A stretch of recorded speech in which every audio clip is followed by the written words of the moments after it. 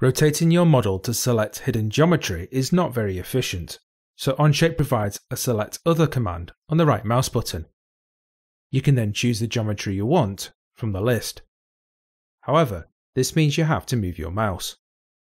Well, now there's a faster way to select Other.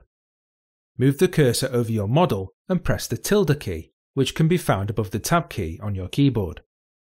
The hidden geometry under the cursor is highlighted. To select it, press the left mouse button. If there are multiple selection results under your cursor, you can keep pressing the tilde key to cycle through them until you find the right one. If your cursor is in the wrong place, simply move it and press the tilde key again. If you press the tilde key too many times and go past your selection, you can press Shift and tilde to go back up the list. This makes hidden geometry selection effortless. You can also use this tool to select small faces and edges without having to zoom in.